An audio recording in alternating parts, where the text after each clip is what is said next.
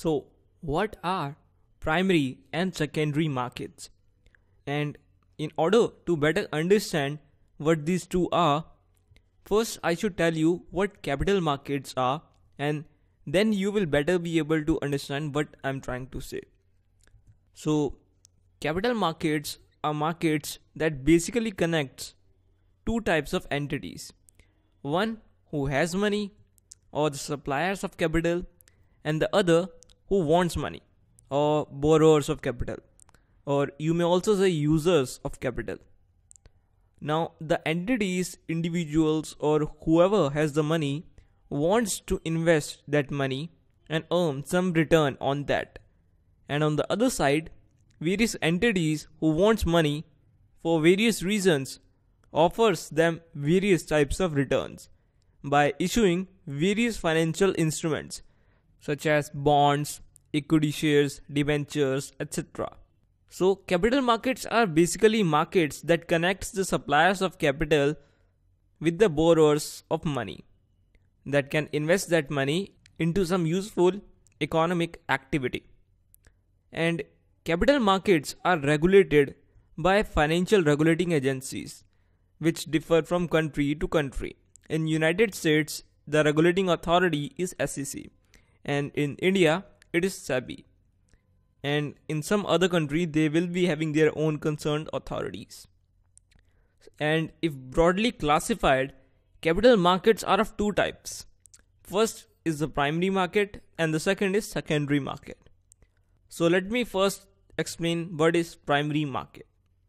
Primary market is a market where securities or new securities are created or issued and sold to investors for the very first time.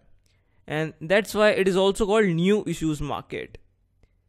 In primary market, companies that are private approach investors and tries to sell securities such as shares, bonds, or similar other instruments and receives money in return for selling their shares.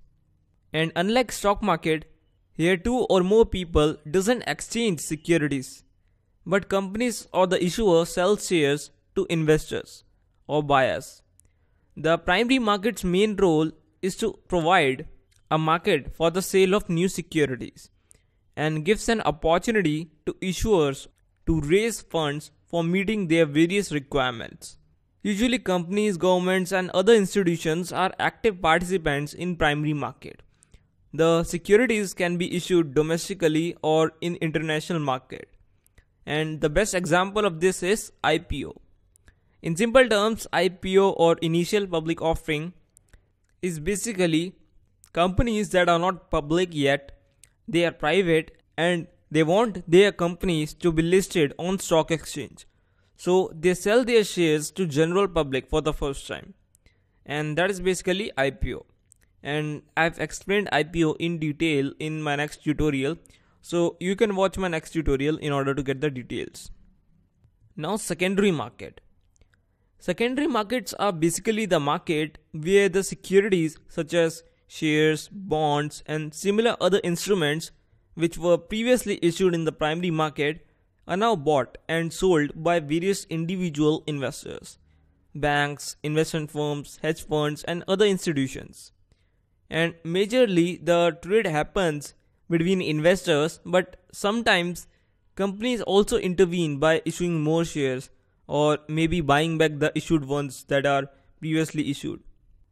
The best example of secondary market is stock exchange, where people buy and sell financial securities every day.